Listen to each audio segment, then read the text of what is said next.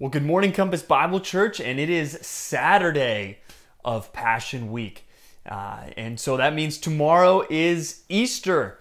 And if you remember last Easter, when we gathered together as a church, back when we actually used to do that every Sunday, we constructed basically this big, tomb on the stage with the big stone rolled away from it.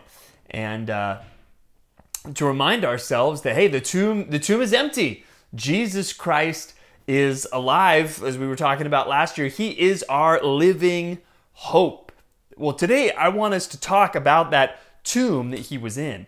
And really, it's interesting how our daily Bible reading from Revival from the Bible is lining up with what we talked about yesterday, reading about the death of Christ on Good Friday. And now on Saturday, we read about the burial of Jesus and the tomb, right? And even something that happened on the Saturday. So if you've got your Bibles and you look at Matthew 27, starting in verse 62, it talks about the Pharisees, how the next day after Jesus was crucified, they went back to Pontius Pilate and they said, hey, this guy said that after 3 days he was going to rise again.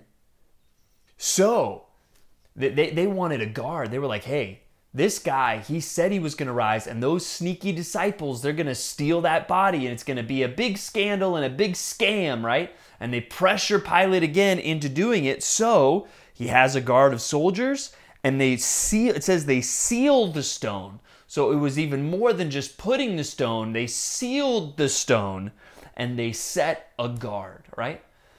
And whenever I read that, man, it just strengthens my confidence in the resurrection of Jesus, that Jesus Christ is alive, that the resurrection really happened, right? Jesus called his shot. It wasn't just the Old Testament, like we're going to see tomorrow, sneak preview of our online Easter service. It wasn't just that. There was so much more that Jesus even had talked about it so much that even the Pharisees knew that he was supposed to rise from the dead, and they could not stop him. They could not keep him in the grave. I don't care if they would have, backed up a truck in front of that stone that they had sealed or whatever they had done. Jesus was getting out, right?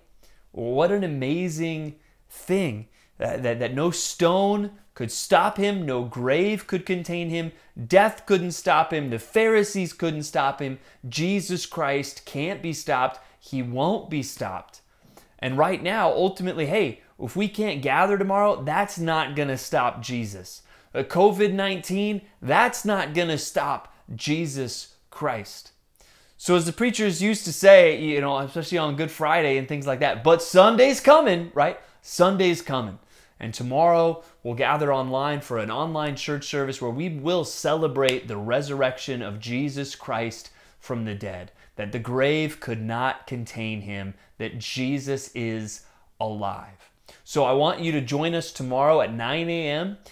For our online church service broadcasting on YouTube, and you can get there if you just go to compassbible.tv, and then about 15 minutes or so after that wraps up, we're going to gather on Zoom where we can actually see each other's faces, enjoy being able to do that, and have an opportunity for people to share and offer thanksgiving to God. So we want to do that together. Note those times, probably about 9 and about 10:30. I plan to spend as much of your morning with us as you can tomorrow to celebrate the resurrection of Jesus Christ from the dead. All right, now one last thing I want to just highlight. We are starting the book of Joshua, and we see with a phrase that's so commonly used there in the beginning when God tells him, be strong and courageous.